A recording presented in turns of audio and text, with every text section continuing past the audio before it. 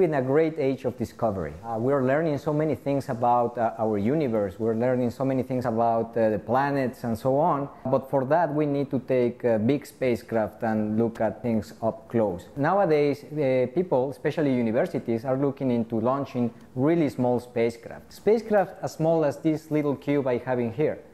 So if you want to launch something like this, it's cheap. But then it's very limited what you can do with it.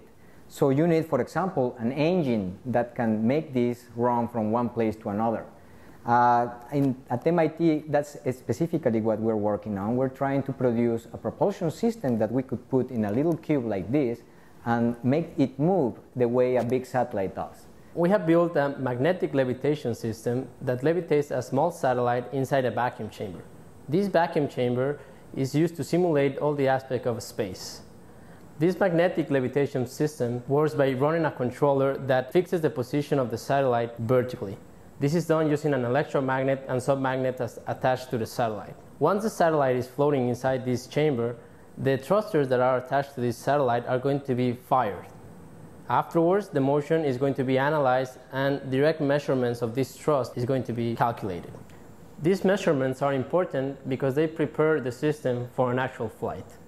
So our thrusters are micro-machined using exactly the same kind of tools that are used in machining electronics, microelectronics components. In this way, we can make them really, really small. So the components inside the thruster are just a few microns in size.